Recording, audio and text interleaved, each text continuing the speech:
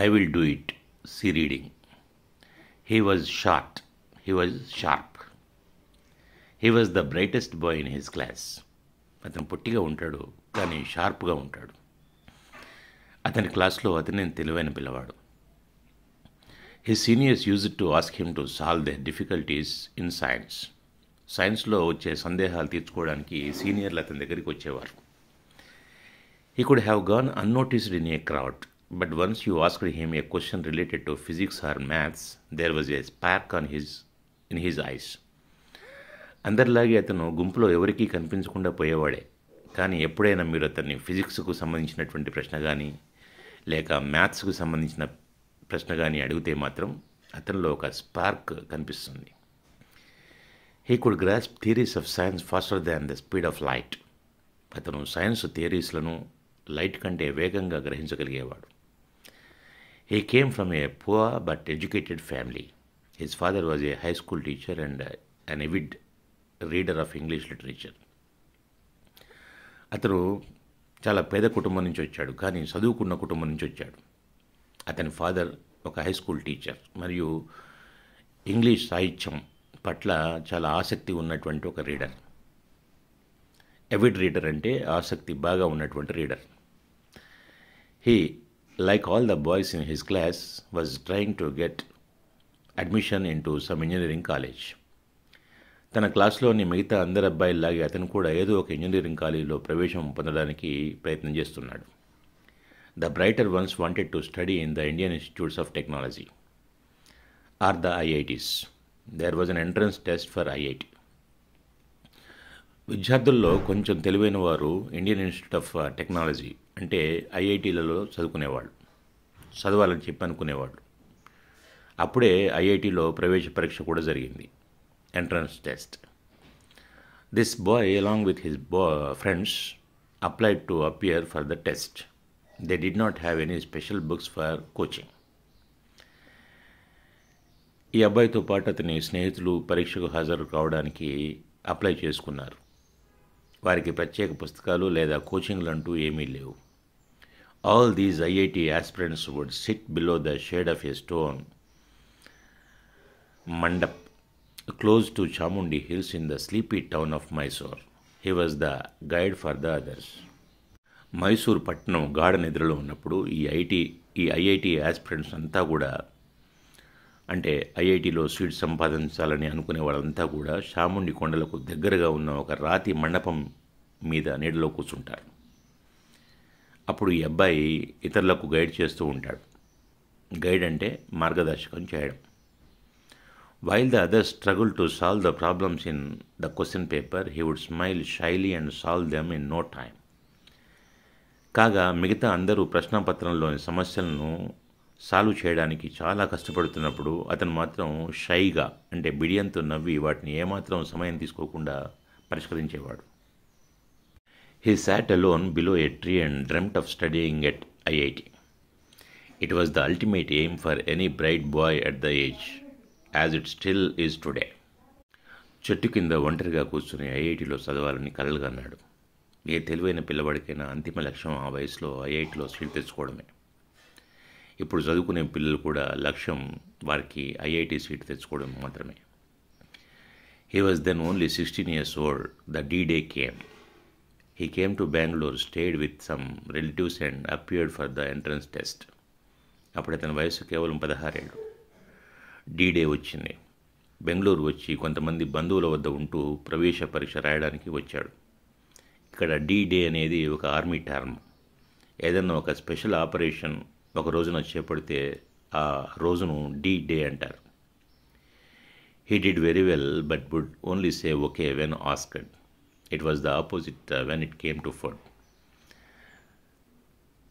పరీక్ష బాగా రాశాడు, కానీ ఎవరన్నా ఎలా రాశావని అడిగితే మాత్రం ఓకే చెప్పేవాడు.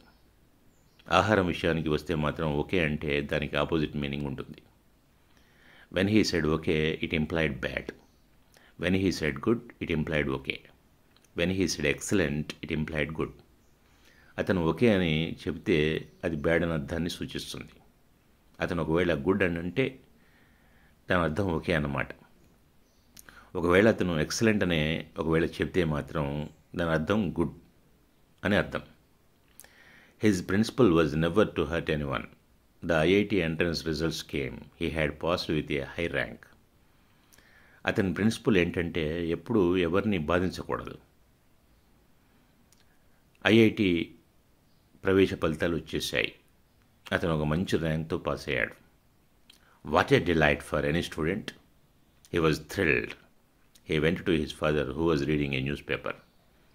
ఏ విద్యార్థికైనా ఆ విషయం ఎంతో ఆనందాన్ని ఇస్తుంది. అతను చాలా థ్రిల్గా ఫీల్ అయ్యాడు. న్యూస్ పేపర్ చదువుతున్న తన తండ్రి దగ్గరికి వెళ్తాడు. అన్నా, I have passed the exam. Well done my boy. I want to join IIT. Kannada భాషలో అన్న అంటే నాన్నగారు అని అర్థం. అప్పుడు అతను చెప్పాడు, అన్న నేను పరీక్షలో పాస్ అయ్యాను అని తండ్రికి చెప్తాడు. అప్పుడు తండ్రి వెల్ డన్ మై బాయ్ అని మెచ్చుకున్నారు.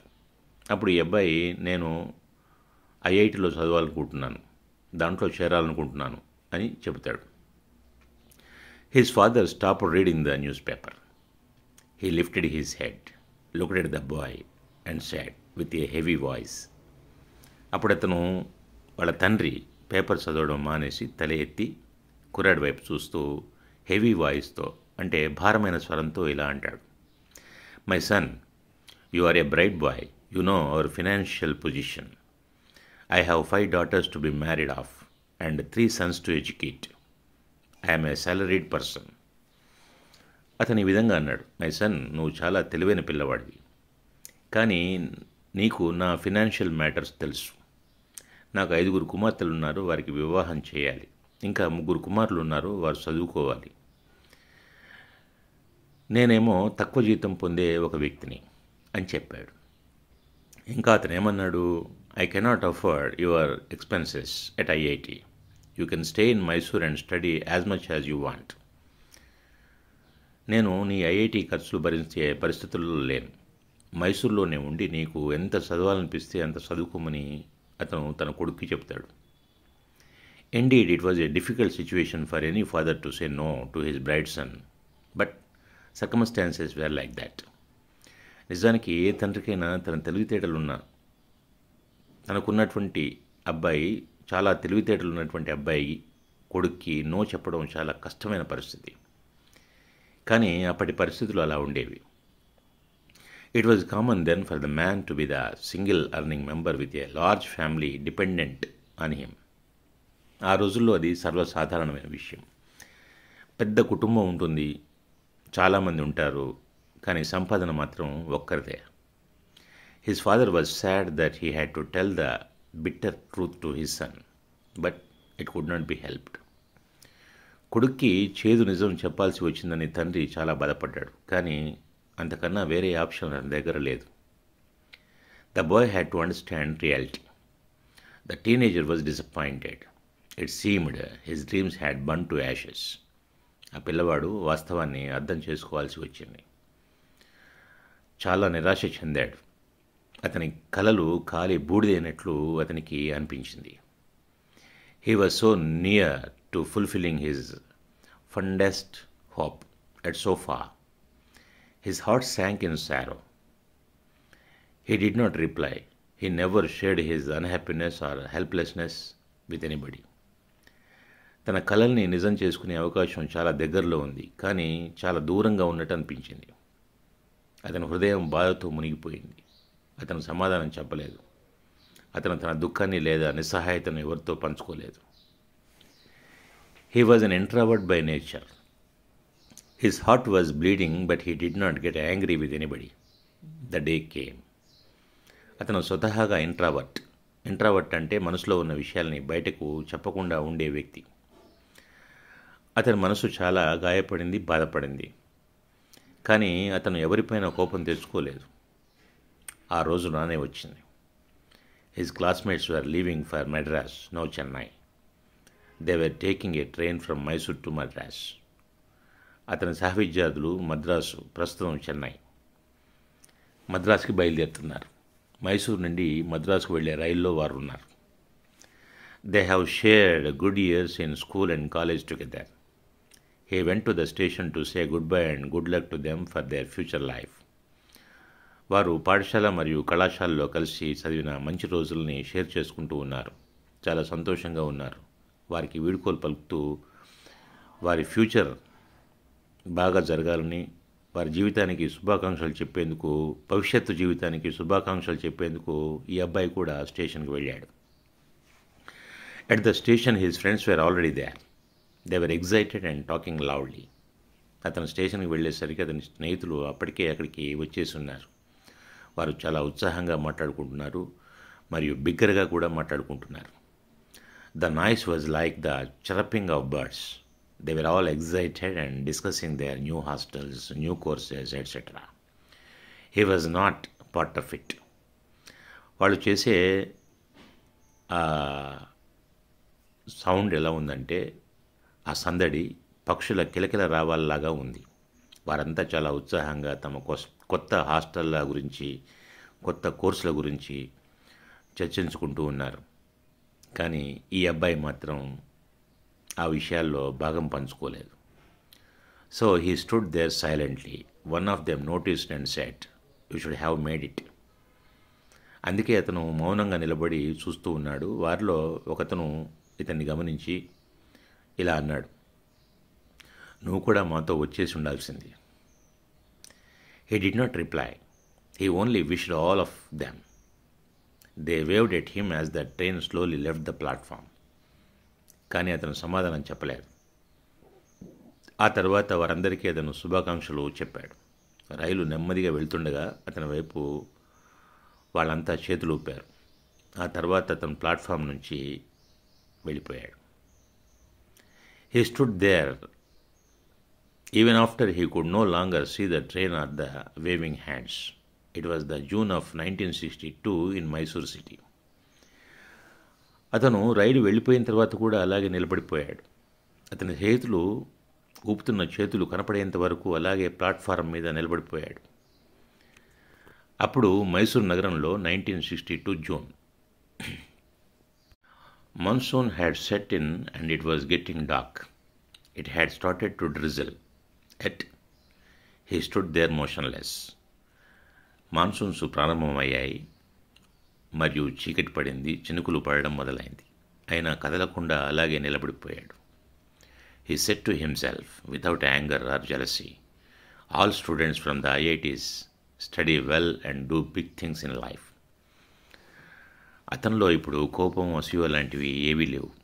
కానీ తనలో తాను అనుకుంటున్నాడు, ఐఐటీలో ఉండేటువంటి విద్యార్థులంతా బాగా చదువుతారు, ఇంకా వారు జీవితంలో పెద్ద పెద్ద పనులు చేస్తారు. But it is not the institution. Ultimately, it is you and you alone who can change your life by hard work. కానీ అతను మనసులో అనుకున్నాడు, కానీ ఇది ఒక్కటే ఇన్స్టిట్యూషన్ కాదు, ఐఐటి ఒక్కటే ఇన్స్టిట్యూషన్ కాదు. చివరగా కేవలం మనం కష్టపడితే మాత్రమే మనం మన జీవితాన్ని మార్చుకోవచ్చు. Probably he was not aware that he was following the philosophy of Bhagavad-gita. Your best friend is your self and your worst enemy is your self. బహుశా అతను భగవద్గీత యొక్క తత్వాన్ని అనుసరిస్తున్నాడని అతనికి తెలియకపోవచ్చు. మీ బెస్ట్ ఫ్రెండ్ మీరే మరియు మీ వరస్ట్ ఫ్రెండ్ కూడా మీరే, వరస్ట్ ఎనిమీ కూడా మీరే. Later he worked very hard and focused on one thing, never bothering about his personal life or comforts. He shared his wealth with others. ఆ తర్వాత అతను చాలా కష్టపడి పనిచేశాడు మరియు తన వ్యక్తిగత విషయాల గురించి ఎప్పుడూ బాధపడకుండా ఒక విషయంపై దృష్టి పెట్టాడు. జీవితంలో వచ్చే కష్ట సుఖాల గురించి ఎప్పుడూ అతను బాధపడలేదు లేదా ఆలోచించలేదు. కానీ తన దగ్గర ఉన్న ప్రాపర్టీని మాత్రము, సంపదను ఇతరులతో పంచుకునేవాడు. He never used the help of any caste, community or political connections to go up in life. జీవితంలో ఎదగడానికి తను ఏ కాస్ట్ యొక్క హెల్ప్ కానీ, కమ్యూనిటీ లేదా రాజకీయ సంబంధాలు కానీ ఉపయోగించలేదు. ఏ son of A school teacher showed other Indians it was possible to earn wealth legally and ethically. He built a team of people who were equally good. ఒక సాధారణ స్కూల్ టీచర్ కుమారుడు మిగతా ఇండియన్స్కి చట్టబద్ధంగా మరియు నైతికంగా వెల్త్ను సంపాదించడం సాధ్యమని చేసి చూయించాడు. అతను తనతో సమానంగా పనిచేసే ఒక టీంని బిల్డ్ చేశాడు. He became a pioneer of India's software industry and started the information technology wave.